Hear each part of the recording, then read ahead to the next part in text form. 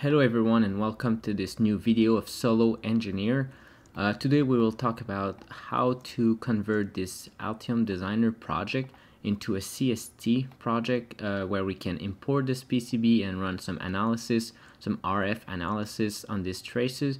So here, for example, is just a 50 ohm trace on a 4-layer PCB FR4.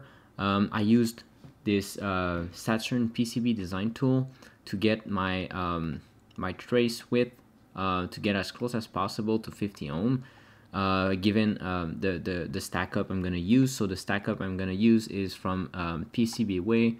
I have 4-layer PCB of total 1.6 millimeter thickness, and as we can see here, my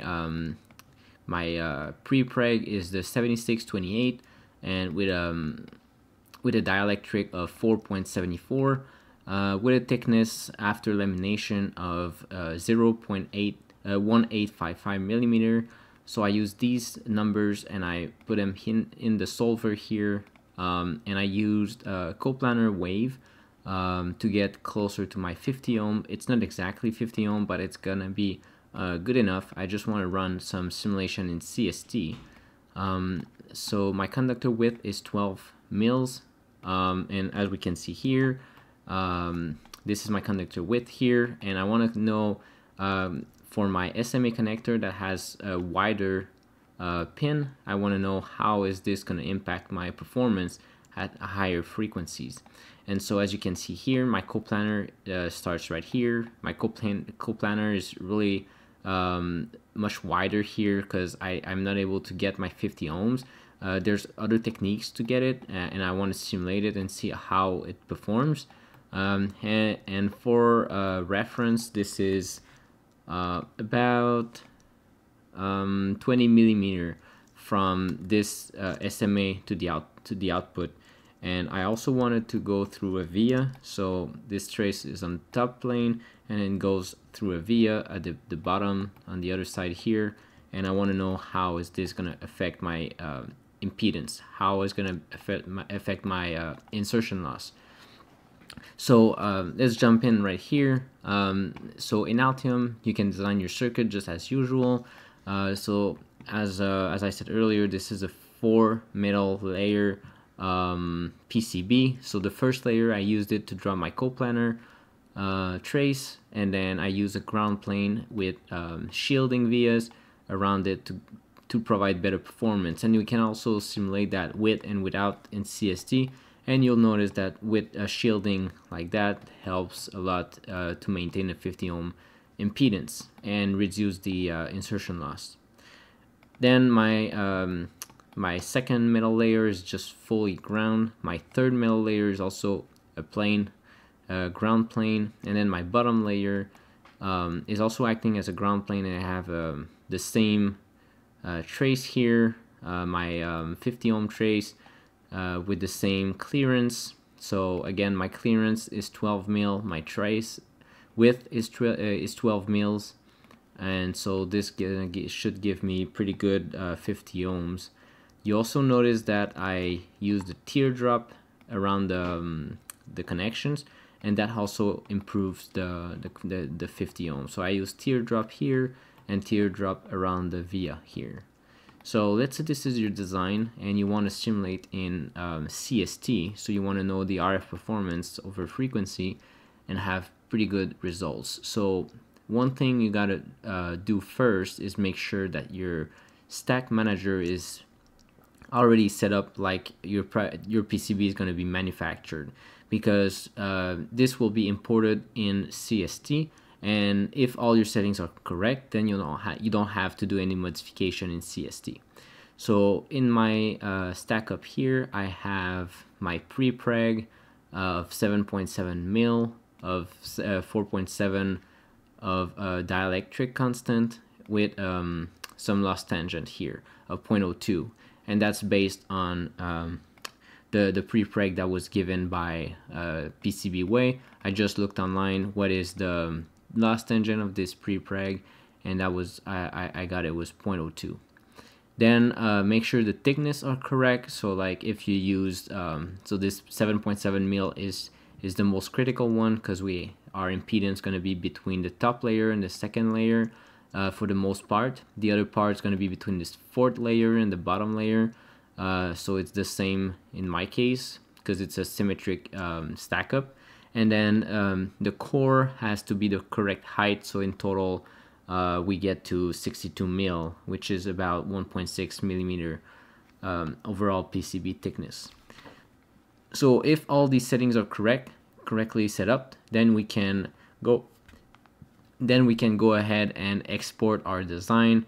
I usually go ahead and export with OBD++, because then it also exports all the different, my stack up and all the different layers, and it's easy to import then in CST. So you can keep all that by default, so I didn't change anything here.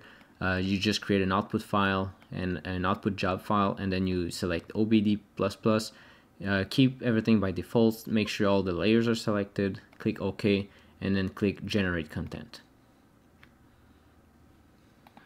Okay, so now in CST Studio, so I have CST open, so let's open a new project, 3D simulation high frequency here. The first thing we want to do is make sure that our units are correct, otherwise the software is going to complain about it. So just set your dimension to millimeter, click OK, and then we can go ahead and modeling and import from 2D file OBD++, and then and usually it's a zip file, and that's what we want to do, because then it's gonna unzip it and see. So we can see there's a utility here that opens up. In my case, I don't want to import the components. Maybe you want to do that to put some ports on your component. In my case, I just want to import a PCB itself, so I can uncheck import components here and then click OK. So as you can see right away, it just imported my PCB. I can use Control and the left click on my mouse to rotate the board, and as we can see, it's a 4-layer PCB just like in Altium, and it kept the dimension, so the thickness across my the different layers, and that is coming from Altium. So if you didn't set up it correctly and you don't see these layers with the gaps that you can see here, it means that you didn't set it up correctly in Altium. And I would just recommend that you set it up correctly in Altium instead of trying to do it in CST Studio. So yeah, so this is our PCB. I'm just gonna go ahead and from the material here, just remove, or not remove, but hide the FR4, so then I can select the different planes to put my grounds and everything. So I can go ahead here and first set up my simulation. So frequency, let's say I want to simulate from 0 to 5 gigahertz. I click OK, and then I can set up my background. So in my background, I'm just gonna use a normal type, which means it's air. The perfect conductor, I'm not using that one, so normal. And as you can see, property epsilon of 1 and mu of 1, basically just ideal air. Yeah, apply, close. And usually I use to set boundaries. The way I set up boundaries is I use an all directions here, and I would use open and add space. So you can see I have an open space around my PCB, and I would set it to 4 or 2 times fraction of the wavelength. So just because I want some air, act like a PCB in the air as much as possible, so it represent the reality. So now I'm gonna put my ports. So I'm just gonna pick here and then select the ground plane underneath here. As you can see, it did select the top surface of my ground plane.